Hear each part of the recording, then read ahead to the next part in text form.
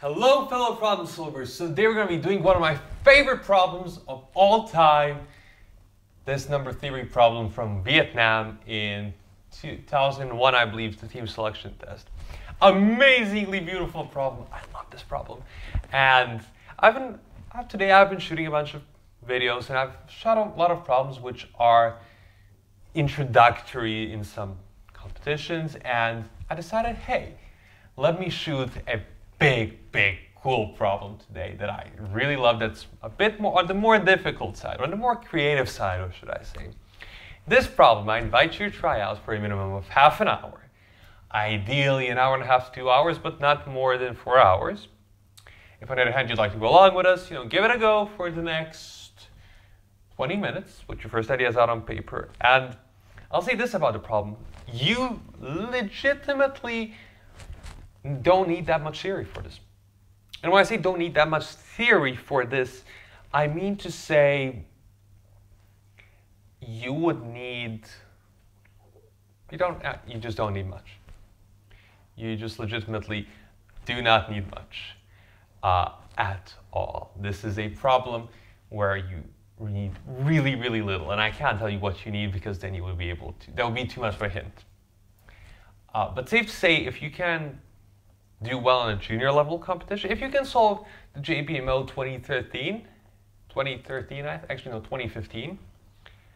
or 2014 or 2015, if you can solve these like junior Balkan Math Olympiads in general, then you have, I believe, all the theory necessary to solve this problem. Yeah, I think that's so. If you are comfortable with junior level Math Olympiads, you're comfortable with this problem, theory-wise. And because it's just so creative, that's why I love it. So without further ado now, let's begin. So this is what the problem is really about. We have A0 is given, and then the other members of the sequence just satisfy this relationship. We need to prove AX divides AY for infinitely many X and Y. So positive integers. Now, let's first take a big picture view with this problem. And let me ask you this. Take 5 minutes and think to yourself, what is enough for us to prove? The answer here is, given A0 was said to be any positive integer. It wasn't specified like, oh, it's 1. It's A0 is given, which means it can be anything. It can be 1, it can be a million, a billion, a trillion, whatever. A trillion and 2 maybe. But it can be anything that we want. And this means that, like, what does it mean that we don't have infinitely many pairs of X and Y? Think of the contrary. And actually think for 2 to 3 minutes, pause and think, what does it mean for the contrary, that we don't have infinitely many pairs of X and Y? Well, what that means is that starting from one way of putting it is, if the sequence is A1, AN, then there's like some other numbers, and say that all the pairs of X and Y we have, that for every such pair, those X and Y are both smaller than this n, right? This like big capital N. What that means is that the sequence starting from here doesn't have any pairs AX and AY, such that AX divides AY. So, but now think of this. If such a sequence existed, right? We could set A0 to be equal to AN, and then we would have 0 X and Y, 0 pairs of X and Y. And what that tells you is, actually, think for 2 minutes, what does that tell you? And here's what it tells you. It tells you that it is enough to prove that you have one pair of X and Y. If you can prove you have one pair of X and Y, no matter what the initial, like A0 is, then you've effectively proved you have infinitely many X and Y. I think that's pretty cool. So that just like constrains our search for what we're going to be doing. We're going to prove there's only one pair of AX and AY. It's not a simple problem just yet. But I invite you now to pause for another 10 to 20 minutes and think about, what does that mean? Like when we keep picking these numbers, think of the number line. And we have, I don't know where it was 0 or 1 is, but say we have A0 picked. And then we cannot go every This is 2 times a0, 3 times a0. We can't pick any of these, right? And then we pick, say, a1. And then we can't pick any of these, right? a1, this is 3a1, 4a1, and so on and so forth. But what is sort of happening here? What is enough for us to prove the contrary? Take 10 to 20 minutes and think of that. And here's the next step. Okay, so we have our numbers, a1, a2, a3. And what would sort of necessitate that we're done? Well, it would necessitate that we're done if there's like some interval of length 2001 such that every number in the interval is a multiple of some other number that was previously found, right? That would be enough. So, okay, can we show, can it be any interval? Can we maybe construct it? Well, trying to construct that interval, which is sort of like a natural thing to think about doing, looks difficult. It looks very hard to keep track of. Because what do you need to know? Like, how big are a0, a1, a2? Which one is it going to be? It seems like a difficult task. However, what do we also know about? What do we know about this sequence? We know that if we take any interval of 2001 integers, consecutive integers, we'll have a member, one number in that interval will be a member of our sequence. So now maybe it makes sense to think of different intervals of length 2001. And maybe there's some relationship that we can think about between intervals. And starting at any point n. Just think about intervals of length 2001. Can we create any relationship with them? So these are numbers, say, this is number a plus 1. Actually, yeah, a plus 1 all the way till a plus 2000. And this is b plus 1 all the way till b plus 2000. We haven't yet decided what a or b is. But maybe let's fix a. And we can fix a. And what b should we choose that can have some interesting relationship between the two intervals? And this is where creativity comes in. Here I invite you to pause for 20 to 40 minutes and think about what could you do. Mind you, this is our goal at the end of the day. If a number here divide a number here. Is there anything interesting you can do with these two intervals? Take those 20 to 40 minutes, however much you want. I invite you at least 20 and play around. Use your imagination now. And here's the next step. So what I love about the problem is this fact right now. So we want there to be some sort of, I picked a fix A and I want to get a B that's bigger than it. That will sort of like give me some sort of certainty about the sequence, right? And the best certainty I have is if A divides B, A plus 1 divides B plus 1, A plus 2000 divides B plus 2000, and so on and so forth. So we have A plus I divides B plus I. In other words, A plus I divides B minus A. In other words, we can put B is equal to A plus A times A plus 1 times A plus 2000. And now what does this give us?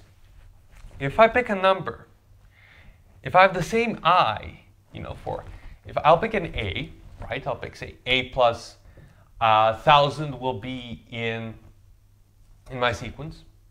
Now the question is, if B plus the 1000 is in my sequence, I'm done, right? The finish is, it's not a big issue that I'm done then. But say it doesn't, say I get B plus 1. Well then for B, I can create a C such that B divides C, B plus 1 divides C plus 1. I'll just set C equal to B plus B times B plus 1 b plus 2000. And then I have c is equal to this. You know, c is equal to the same thing b is. So if I get c is equal to, if I get c plus 1 in the sequence, I'm done. But it's not only that. If I get c plus 1000, then I know because a plus 1000 divides b plus 1000, and b plus 1000 divides c plus 1000, that means that a plus 1000 divides c plus 1000. And that's what I need. Now mind you, I have a, any number, I'm not done. I have b. If it's this one number, I am definitely done. I could be done in other cases, but if it's this one number, I'm done. And then for c, if it's one of these two numbers, c plus 1 or c plus 1000, I'm done. And then if I create a d, like I say d is equal to c plus c times c plus 1 times c plus all the way till times c plus 2000, then I will get that d. I can't have d plus 1, d plus 1000, and then say we had c plus 167. Then I can't have d equal to 167. I can't have d plus 167, nor d plus 1, nor d plus 1000 be in the sequence. Like, can you see that we'll reach a contradiction here? And this is why I absolutely love this problem. It's absolutely beautiful to me. This sort of like construction. A way to write it down formally would be, let's look at how to actually write this down for me. I'd say like, let's look at a sequence Zn, where we have Z0 is equal to, say, A0, doesn't matter which one, and Zn is equal to Zn minus 1 plus Zn minus 1 times Zn minus 1 plus 1, all the way till Zn minus 1 plus 2000. Then we have Zi plus j divides Zi plus k plus j for all I, j, k that are in the natural numbers. And actually not just natural numbers, but like non-negative integers. So for all z greater than or equal to 0, k as well. Then we have this is true. And now we know that for every, now we know that what? We know that we will have some I, we'll have some, let's call it I, how do I say this? I would be E. We'll have AI be equal, we'll have an AI that's equal to every one of, like Z plus. We'll have among the numbers ZT plus 1, all the way till ZT plus 1, all the way till ZT plus 2000. One of these numbers will be a member of this sequence. And if you just take 2002, 2003, doesn't matter. Take 4,000 consecutive ZNs, Z0 through Z4000. And then we'll have that for two of them, we will have that the same J for Zi and Zi plus k. For the same J, we have that it's a member of this sequence of A1 through A0 through AN. And then we know that for those two members of the sequence, they divide each other. And that finishes up the problem. It's absolutely, this is a beautiful problem. I really invite you to pause a bit, take it in. This is beauty. This is what I find absolutely beautiful about comparative mathematics. This type of problem. Because it's very scary when you look at it. Like this was, I think, the 6th on the Vietnamese team selection test 2001. It's a difficult problem. But the solution is just, what? You're just using, literally, you're just using the pigeonhole principle here. I mean, even that is an overstatement. You're not even using that. You're using some basic divisibility here. You're literally just being creative with the problem. Sure, there are ways that you could maybe look at some distribution where these numbers fall among these different boxes. I think there's a term for that called density. I don't know that. And I'm sure there are advanced techniques, but what's beautiful about the problem, what's beautiful about comparative mathematics types of problems, is when you have a problem like this, which has, sure, some very convoluted, like some very advanced solution, but it also has a beautiful, simple solution, which is just one or two ideas which are absolutely beautiful. This solves our lovely problem, and as always, thanks for problem solving.